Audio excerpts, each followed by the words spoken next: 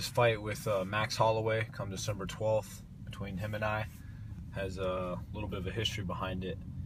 As some people may know or may not know, me and Max are actually old training partners.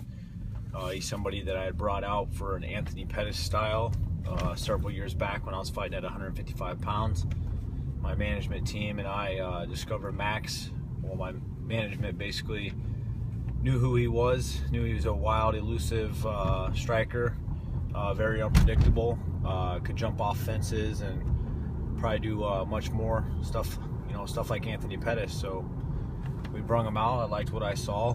Me and Max hit it off right away. He was a good guy, genuinely, probably one of the best people on the roster that I know, that I consider a friend still.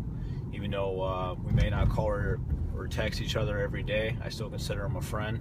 I've always supported his career, even though ever since I moved down to 145 pounds, I've always rooted for Max, just because I think he's a good guy. I like his style. He's a good family man.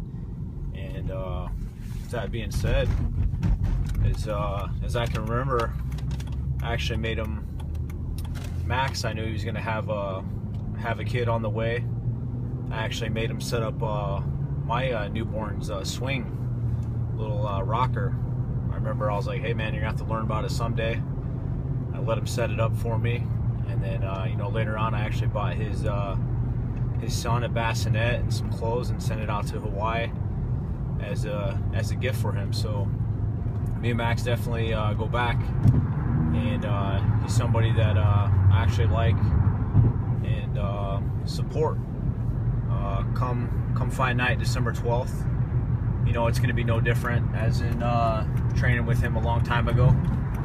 We had no problem punching each other in the face and getting down. Anytime that I could recall that me and him ever trained, there was always fireworks and a good training session. We always pushed each other, and definitely absorbed a lot of knowledge from him, as I'm sure he did from me. And I got a good feel for who and how Max fights and how he is, and especially him as a person. That doesn't change the game plan going in December 12th. I have no problem punching Max in the face, as I'm sure he has no problem trying to do something flashy to kick me in the head. So it's going to be great. I think it's going to be fireworks again.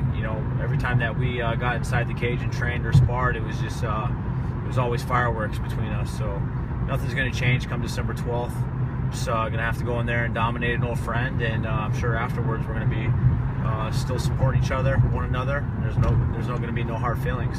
It's gonna be a great night. We're gonna kick it off one of the biggest fight cards of the year, and I think we're gonna steal the show. There's a lot of great fights on the card, but I just know in my heart and what I'm capable of.